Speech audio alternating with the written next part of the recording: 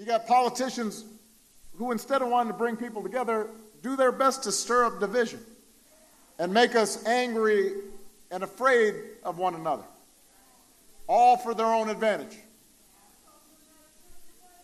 And all of this gets amped up. It gets hyped up 24/7 on social media because they find it more profitable to stir up controversy and conflict than to lift up the truth and facts. One thing's clear.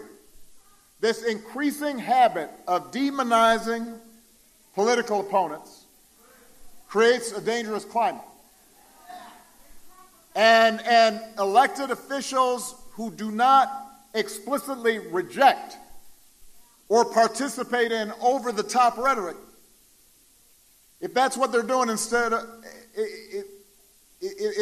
if they just ignore or make light of that kind of violence, or if they encourage their supporters to stand outside voting places armed with guns and dressed in tactical gear, if that's the environment that we create, more people are going to get hurt.